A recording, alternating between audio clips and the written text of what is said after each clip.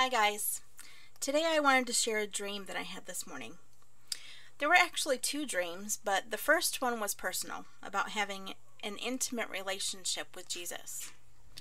The second one has me stumped. I'm not sure what it means. I've prayed for an interpretation, but so far I've not gotten one, so I wanted to ask you all what you think. You can email your thoughts to me at my email address in the description box. Okay, so in my second dream, my oldest sister was having twins. I was trying to get ready to go to the hospital to see her, and just before I got out the door, she showed up at my apartment with her twin baby boys. Now in reality, she's not pregnant. She's like 45, going on 46 years old. I don't even think she can have any more kids. But she said to me that she wanted to come over and make sure that I got to see them.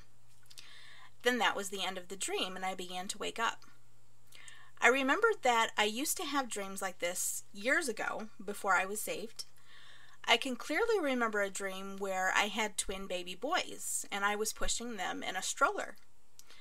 I started to think that maybe this has something to do with the duality of good and evil. Jonathan Kleck often talks about that.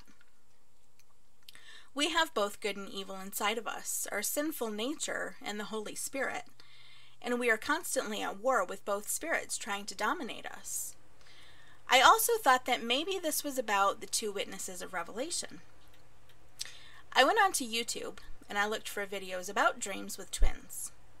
Many in the body of Christ have had dreams about twins, and everyone sort of has a different interpretation on this. Sister Sherry from the Andrew Rich channel believes that dreams about twins are symbolic of the Jew and Gentile coming together as a sort of fullness of time. Something else that came to my mind was about Jacob and Esau, who were also twins, and how one was good, following after God, while the other followed after the world. So that comes back to the good versus evil thing again. But I don't know. So if the Lord gives you something on this, please email me and help me understand what this is about. One more thing I wanted to say before I end this video. Paul Begley put up a video today about a plague of locusts in Saudi Arabia at Mecca. When I saw the video, I immediately got an urgency in my spirit, and I thought of the 10 plagues of the Exodus, and also Revelation 9:3. I mean, I know that this plague of locusts is not upon the entire earth, but I believe this to be a sign for us that the judgment has come, or that it's near.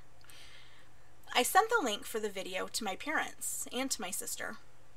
The funny thing is, that video was sent to me through the Facebook Messenger app from my cousin. She called it weird. I told her it's not weird, it's the Lord's judgment. We're right there, guys. And this could be a confirmation that there will be 3 days of darkness. I don't know.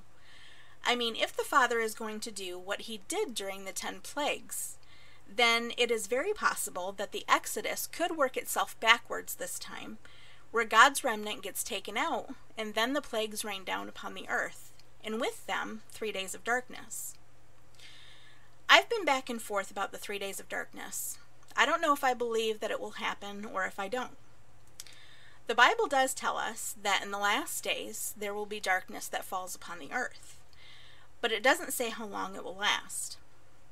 It has been my belief that the entire tribulation will be a physically and spiritually dark period. The Lord has shown me that an EMP attack is going to come upon America. I have also been shown a few times that the body of Christ will be up in the Father's house when that happens. Others believe that they've been shown that the body of Christ will be upon the earth when this darkness occurs. But I believe that that's for the left behind tribulation saints who will experience that. Anyway, I'm sort of rambling, so I'm going to get out of here, and if I get an answer from the Lord about my dream, I will be back. I look forward to hearing your guys' interpretation of my dream, and hang in there, guys. I believe that the rapture is very close. Right now, it is more important than ever that we gather closer to the Lord. I mean, as closely as possible. This is what he is telling me right now. You guys know that at the beginning of last year, the Lord moved me to come away from entertainment and purify myself in Him. Now this is the beginning of the year again, and He's moving me to come away from technology and really just anything that takes my time away from Him and from the body of Christ. For about a month, I wasn't getting any dreams. I wasn't hearing from Him, and now I've been crying out to Him, and He is letting me know that I need to let go of everything in this world and just really cling to Him. That's pretty much what my first dream was about this morning, getting closer, more intimate with Him, and spending time alone in the quiet with Him. I have also felt that what we do right now and how we spend our time is very critical. I feel that those who don't choose to spend their time with the Lord in intimacy will be judged and most likely left behind. So I'm praying all the time, and I'm really trying to fight the temptation of the flesh. I want to be found ready and acceptable to Him when He comes. I want my garment to be white and pure. I urge you guys to all do the same. Do not forsake your relationship with the Lord. Do not neglect Him. It can be very easy to get caught up in our own desires and hobbies in everyday life and forget to spend time with the Lord. He is not desiring a few minutes of your day. He is not desiring an hour of your day. He desires the majority of your day. He desires to come first in everything that you do. He desires that when you wake up, you seek Him first. He desires that you speak to Him throughout your day, and He desires that you sing praises to Him throughout your day. I know it's hard because you've got your family and your coworkers and your friends all trying to get your attention too, but the Lord wants you to put Him first.